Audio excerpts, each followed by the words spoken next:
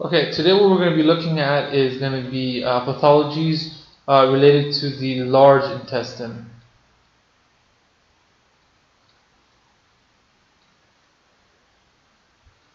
Okay, so the first one we're going to look at is going to be the inflammatory bowel diseases. Hyphen with the acronym IBD. We have two major ones. The first one is going to be ulcerative colitis. And the other inflammatory bowel disease is going to be Crohn's disease. Both of these appear to be autoimmune diseases. Just so if I can highlight some major differences amongst the two diseases, ulcerative colitis is primarily going to be associated with the colon and rectum, whereas Crohn's disease, it can be in any area of the GIT, and actually it has a type of skip where it skips across different areas. And actually there's a good diagram here that can highlight the differences. So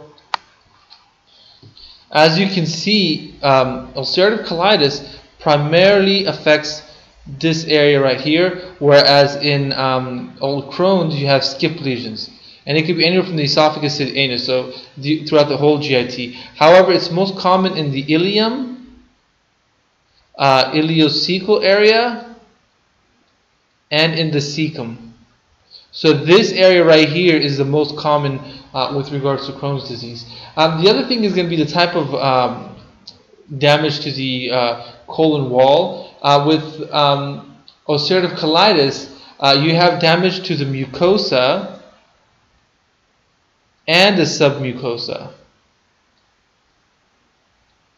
And so if you see here, it's going to be damage there and there. So this is going to be, and this is why you get the broad-based ulcer. And also you have these pseudopolyps that form. They're called pseudo because it's not, polyps generally are raised lesions, but in this one, the polyp is formed not because it's been raised up, but because everything around it has been raised down. And if you see in Crohn's, it goes all the way through. So this is transmural. Transmural type of inflammation that you get. Now, just let's start looking at the symptoms now. In ulcerative colitis, generally patient presents with bloody diarrhea and, of course, abdominal pain because of the. Now, interestingly enough, we do have some extra-intestinal symptoms that are related. One of them is going to be the migratory polyarthritis. You also can get Sacroilitis, and if you notice, these are all inflammatory. Ankylosing Spondylitis, so spondylitis, Uveitis. You can get some skin lesions. So there, and on and on. And actually, with Crohn's disease, the symptoms, you're going to get abdominal pain and diarrhea, the same as here, but it's also going to be associated with fever, and you're going to get right lower quadrant pain, which obviously has to be differentiated from appendicitis and Meckel's diverticulum.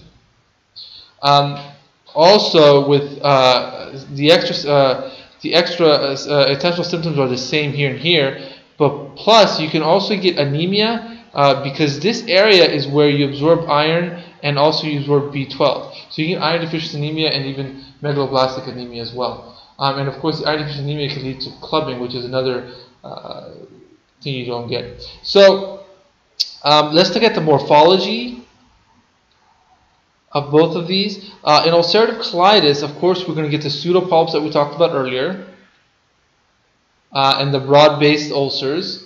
One thing you can get is constant damage to the muscularis propria can lead to toxic megacolon, and we're going to talk about that in more detail when we talk about Hirschsprung's. Whereas here, morphologically, you can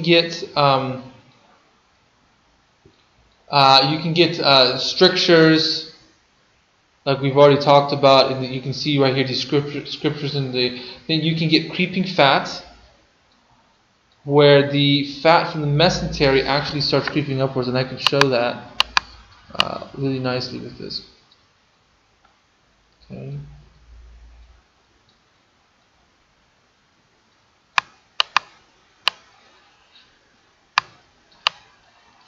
So what you can see is this is the mesenteric fat right here, and it should kind of just be where this is, but this is going, it's moving up around the colon area. So that's a creeping fat that you can get. The other thing that you can get here is called the string sign.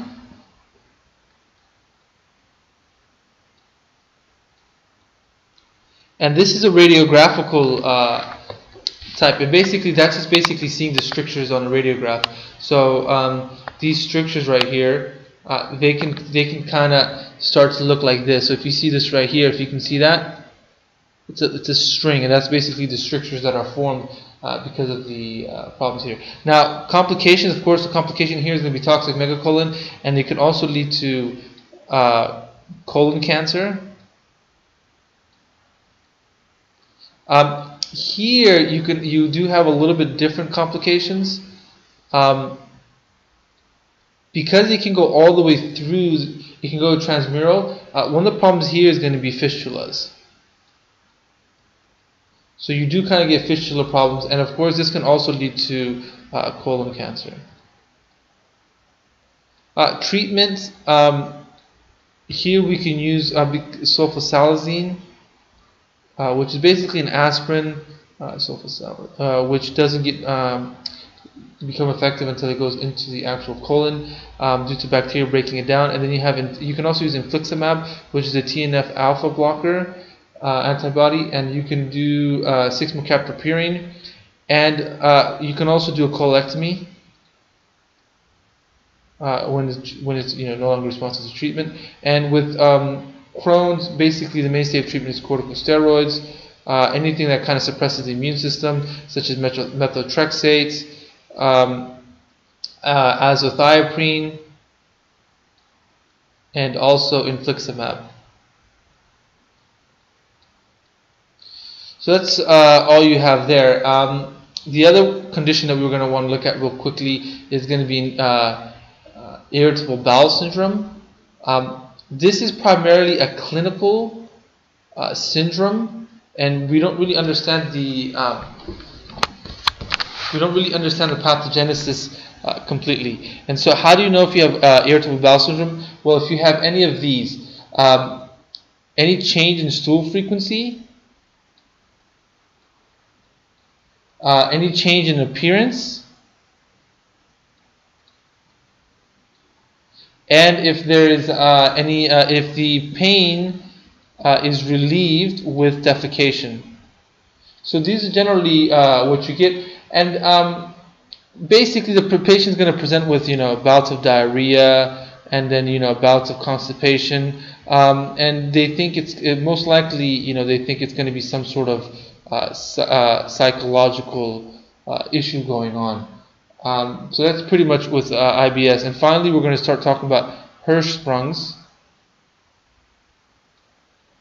Hirschsprung disease is going to be basically a failure of the neurocrest cells to go from the cecum to the rectum. And so what you have is you have no Meissner's or Auerbach. So if you have no Meissner's and Auerbach, obviously what does that mean? There's no contraction. And so since it cannot contract, the fecal matter gets kind of clogged up behind it, and it's going to becoming bigger and bigger. And so what we're worried about here is going to be it can lead to enterocolitis. It can lead to the toxic megacolon. And of course, if it ruptures, it can lead to peritonitis. And real quick, just a quick diagram of Hirschsprung's. So you can see here, this area is where it's dilated. Here there are nerves here, but this is the area where there's no nerves. So everything is caught up right here, and it's going to constantly try to contract, but it can't contract because there's nothing contracting here, and it just can't move anymore. And let's take a look at this toxic megacolon as well. on radiograph. So here you can see the toxic megacolon. The outline of the colon, this is a transverse colon, is out here. And what are some other causes of toxic megacolon? One is going to be Chagas.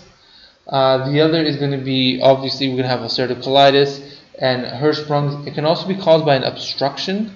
So if you get a neoplasm, like somewhere here, that's going to clog everything up, and therefore nothing can work. And any type of visceral myopathy, which affects the muscles. And actually, before I end, one thing we also need to look at is in Crohn's disease, you get something morphologically, you get something called a cobblestone look. And that one, if I have an image of it here. So here you can see how you have all these like round raised lesions, and that's going to be Crohn's.